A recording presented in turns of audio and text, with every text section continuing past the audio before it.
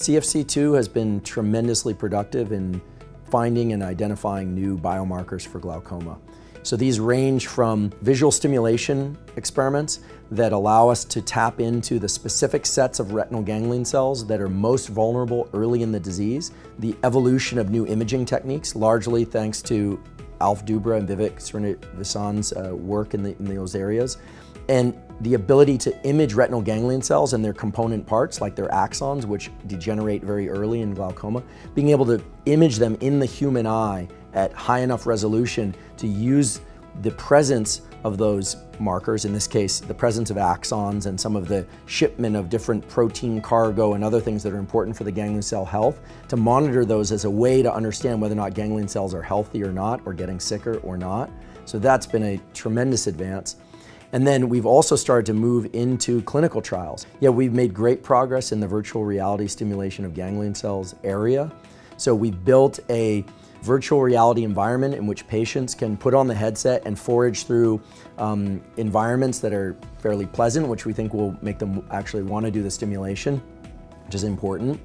This is a kind of an art gallery of sorts in which the patient forages to look at different paintings, and at each painting is receiving stimulation in the form of little bubbles. It looks like little bubbles. Eventually the paintings emerge, but the little bubbles, as we call them, are stimulating specific types of retinal ganglion cells in very specific ways, which is necessary, we know from other studies, to encourage their ongoing health by transmitting electrical signals down their axons to the brain. And we're excited to then implement the imaging tools that Alf and Vivek have developed in order to assay to what extent this visual stimulation in virtual reality is helping improve the structural biomarkers of retinal ganglion cell health that are measured by imaging. So by the end of 2018, we intend to have the results of these studies, and we are tremendously excited. I get email after email after email from people who are interested in being subjects. So subject recruitment is not going to be an issue. And you know, we don't know what the outcome is going to be, of course. We don't get to decide that, but we are certain that we're already learning and are going to continue to learn some extremely valuable information for the diagnosis, treatment, and perhaps even reversal of glaucoma symptoms.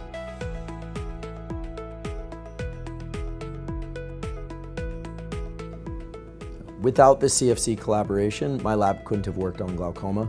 We could have sought federal funding to do that, so it wasn't a total impossibility, but in this current funding climate, in order to get federal funding, you already have to essentially have a good deal of the data. It's very hard to transition into new areas if you don't already have expertise in those areas. So the CFC funding made it possible for me to transition half my laboratory into the study of glaucoma and neural repair and ganglion cell repair and regeneration.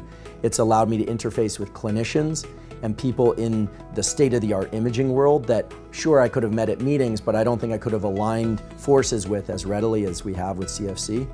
And it's allowed us to move from animal studies to clinical trials within less than a year of the publication of the animal study, which, as far as I know, is unprecedented and extremely exciting. So we can honestly say that we're moving straight from the lab bench to the clinic, and we're doing this in a very dedicated and, of course, careful way. Safety is always going to be put first.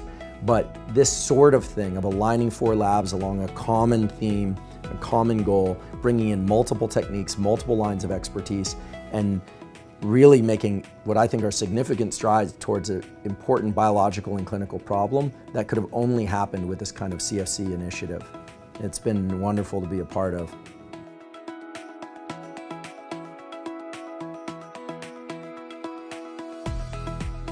We're absolutely closer to a cure than we were 5 years ago. We understand far more about the biology of retinal ganglion cells in glaucoma, which ganglion cells degenerate early. We can use that and are using that as an inroad into understanding the molecular basis of that vulnerability, because ultimately glaucoma is a vulnerability to pressure and not necessarily due to pressure level per se. That's important. We've clearly made great advances in terms of being able to monitor the health of retinal ganglion cells in the intact human eye. And that's extremely important because any treatment that's going to come along has to be measured. How well is something is working to improve conditions in glaucoma has to be assayed in a way that's very sensitive. The imaging tools have done that. And then Of course, we don't know the outcome of the virtual reality stimulation studies yet, but we like to think that the study that we're now conducting and studies like it from people outside the CFC are raising the conversation and are raising the importance of neural activity in retinal ganglion cells as a way to both keep ganglion cells alive and perhaps even to bring back some that are really on the brink of dying. So, we don't have a bottled cure at the moment, but I'm confident that within the next 5 years, we're going to have significantly improved treatments for glaucoma.